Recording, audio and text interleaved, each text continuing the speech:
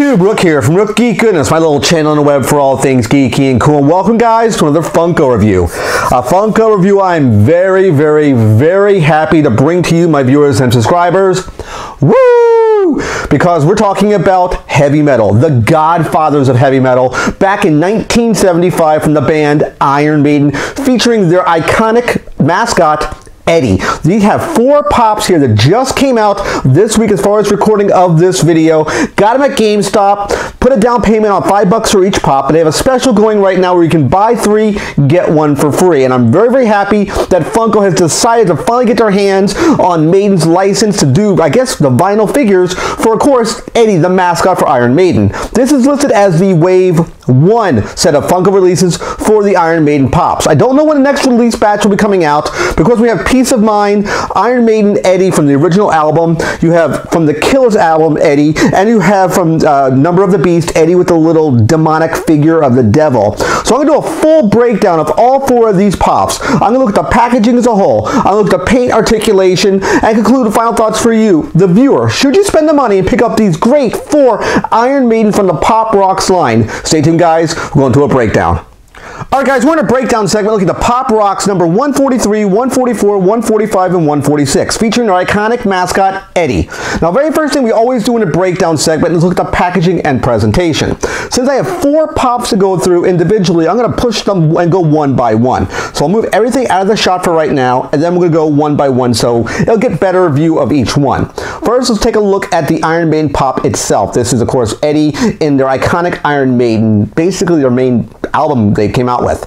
Number 143, we have the P.O.Box right here, number 143. A nice side shot of Eddie, nice window box display. You can see Eddie within right there. It does say Iron Maiden Eddie right here at the bottom. We over here a nice shot of what he would look like out of packaging. Over here we have Iron Maiden number 143. And the back of the packaging, if you're not really sure about Iron Maiden, you don't know what these guys are all about, this is what the back of the art looked like for the album. And that's where they got basic liberty to make the Eddie final figure that you see right here. Looks really cool. This is what he basically looked like when they made him in his very first album. This is the way Eddie looked.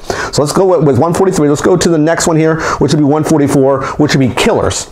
This is the Killer Eddie. We have P.O.Box here again. We have Iron Maiden right there. We have number 144. Over here you have a nice, again, shot of what he would look like out of packaging. We have Killer Eddie's number 144 right there. And this is what the back of the packaging would have looked like, or the album cover would have looked like. We have Eddie right here and all 4 pops that are within that particular wave. Looks really cool. I'm very happy to get this one because this is how I remember basically listening to Iron Maiden for the first time in this particular album. Looks really cool. Next we'll go to 145, which is Number of the Beast, a very iconic album for Iron Maiden. Again, P.O.Box here, Iron Maiden number 145. Again, a little side shot of Eddie right here. Eddie and the Devil. We have a little minifigure right there of the Devil, which we'll talk about in the breakdown segment. Right here, Number of the Beast, talking about the album.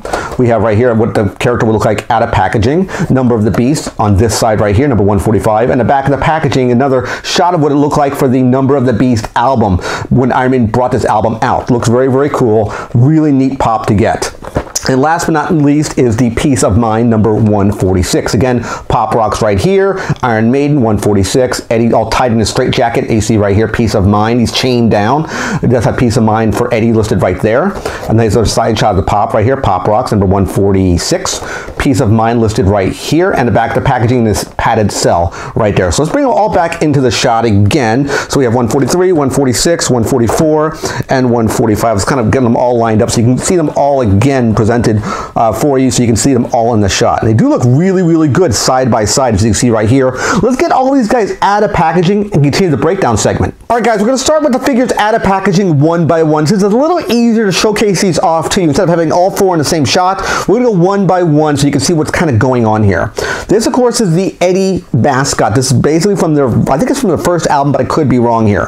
What makes these really cool, when you take these out of packaging, don't throw the box out. They have inserts, which is a kind of a cut or a scene from the album this figure comes from. In this case, it is their iconic just the Iron Maiden album. So you get this really cool backdrop for the figure. So if you wanted to put this next to the character, you can do that like I'm showcasing right here. Let's take this out the shot right now and just really focus on the Eddie figure itself with this really wicked hair. Looks really, really cool. Now, one thing you may notice, he does have shoes. All the other Iron Maiden pops in this wave are barefooted. So just take that in mind. I think these are like Converse shoes or just sneakers. So it looks really, really good. He has his hand open right there. He does have articulation. Head will spin 360 with no issues. Sort of this zombie-like appearance he has. Looks very, very cool. I love the way he looks. It looks even better with this backdrop in place. As you see right here, it looks really, really cool.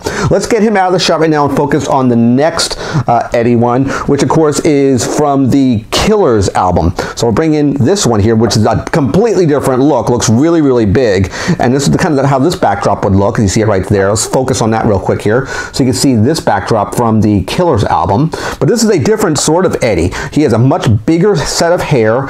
Really cool looking. He's in his jeans. This one, of course, was in his jean jacket as well. The original Eddie was in jean jackets and a normal t-shirt. So this one is in jeans, barefoot as I mentioned right here, hand extended out, sort of has that really wicked smile and the sunken eyes, big, big sculpt of hair. Now this may have some issues with articulation, it does do, which is what I thought. He has a little hatchet in his hand over here. I couldn't really notice it, but he has a little bloody hatchet in his hand right here. So you're going to have some limited articulation with this figure. One thing I didn't mention with the first Eddie, he does have a figure stand, as you can see right here, single point figure stand. I forgot to mention that. So there's no figure stand with this guy. He doesn't have an issue standing. He stands okay, but big head of hair. Be aware that he might take a little more space up. Looks really, really cool with the backdrop. This, of course, is the Eddie from the Killers album. So let's take this one back out now. Let's focus on the next Eddie, which of course is the Number of the Beast. Probably one of my favorite Eddies. This one is really, really cool. So here's the backdrop. First we'll take a look at the backdrop. Looks really, really cool. Looks really, really neat. Kind of a storm weather sort of backdrop. This is just cardboard. If you're asking what it's made out of, it's just a piece of cardboard that's in the insert of the back of the pop. Back of the pop package. And this is what he would kind of look like next to the backdrop. Looks really, really cool. Let me pull back a little bit so you can see what it looks like. Looks really, really neat. He does have the devil. This is a little bit different. I really like this one. Out of all four pops, this one is my favorite, and here's the reason why. He does have a figure stand, and it's a big figure stand, mainly because he holds both the mini pop of the devil and himself with one figure point. Let's focus on the devil first. The devil figure here is this little mini devil. He does have articulation. This guy does have articulation. You can see right here, the head spins around. Single point foot peg right there on this foot right here. Looks really, really cool for the devil. So let's put him right here. So he does stand, but he's a little bit top heavy. You might need, yeah, he's going to have issues standing. So you're going to definitely need a figure stand. It's a much bigger figure stand than the first one we saw here. You can see the size difference right there. Much different in size. To basically hold both the figure and the devil. Let's take Eddie off right here and focus on Eddie himself. Nice laughing smile, hand up in the air right here, holding a little bit of fire, and it is translucent. I don't know if you can see it right here, guys. There is a translucent flame right there. Head has articulation, much like this Killer's Eddie here. Big head of hair, basically using the same sculpt, so you won't have that level of articulation if you're really expecting it, because it does get in the way of this arm over here. This one gets clipped by this side here, so there is issues with the articulation, but he looks really, really good. Let's get him back on the figure stand here so you can see kind of what he would look like with the little devil pegged in place as well. So give me one moment to get him in position.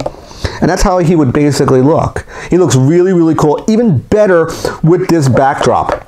Of course, he does have his blue jeans as well. They all have like blue jeans from all these Eddies, so that is the common thing through their entire build of all these characters for all the album covers. They all have jeans and some type of shirt. That's what it looks like. I'm not familiar with every single Iron Maiden cover, but they're very, very similar, at least for these four pops. Very, very similar design and scope.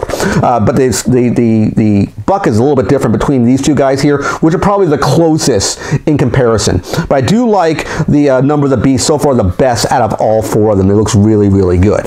Next, let's take a look at, of course, we're going to look at Peace of Mind. Peace of Mind's backdrop is this one right here. This, I could tell you, is a piece of the album cover. I do know that 100%. This is, of course, Eddie all linked in his straight jacket. Looks really, really cool. It's kind of what it would look like right there when you put it next to the backdrop. Looks really, really cool. I do like how you can put these backdrops in place.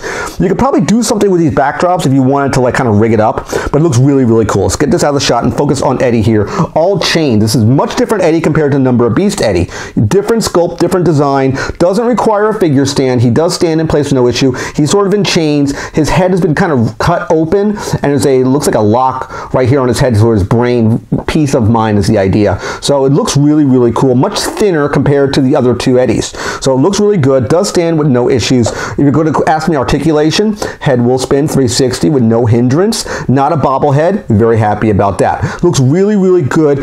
Coming right out of that Peace of Mind album for Eddie. Looks really good with that backdrop. So yeah. Let's wrap this portion up, but before I do that, I'm going to put a cut in here and put all 4 Eddies side by side so you can see what they look like with all their backdrops in place. Alright guys, I got all 4 of them with their backdrops side by side, so you can kind of see how they look like maybe on a shelf. It looks really, really good. I think you would display them something like this. If you want to have them out of packaging, maybe put the backdrops next to the packaging. So let's say you have this. Let's say we have the Killers here, which is this one. So maybe you want to do something along these lines, where you might want to put this here, and maybe, I don't know, this next to it. Whoops. Something along these lines, if you wanted to go that road as well. To have the back of the packaging next to it if you wanted to display it with the packaging. That's another option you can do. You got a lot of flexibility with these pops, and I do highly recommend it. With that being said, let's go to final thoughts and wrap up this video. Alright guys, final thoughts on the Pop Rocks Iron Maiden Wave 1 featuring our iconic character Eddie. Now, if you guys are not Iron Maiden fans, you may not know, again, what he's all about. These are iconic albums that have come out with Iron Maiden's history, featuring both the album cover and the pose of Eddie during that time, which we talked about during the breakdown segment. I really like what they did with these particular 4 figures from Iron Maiden's history. Some of them do require figure stands, which you may or may not like. Some of these bodies are very lanky. That's why they put figure stands on Funko Pops. Wave 2 is not yet released or to be determined yet what albums they're going to be doing or how many they're going to be putting, how many pops in that second wave. I'll let you guys know as soon as I find out. I really highly recommend picking these pops up if you're a fan of Iron Maiden, if you're a fan of heavy metal, if you're a fan of rock and roll, or a fan of the Pop Rocks wave. Definitely pick these up at GameStop. Again, I'm not sponsored by GameStop. We just put a down payment on all these pops here, $5 each, and it was buy 3, get 1 for free. So I made basically a steal getting all 4 of these iconic pops for both the Iron Maiden characters you see here. I hope you do like this video. Remember to click the like button at the bottom of the page, click the subscribe button. When you subscribe to the channel, click the bell icon to be notified of my latest videos. And of course, last but not least, you click Windows over here to watch more of my content. Take care, guys. Rock on, get your horns up, and bye-bye.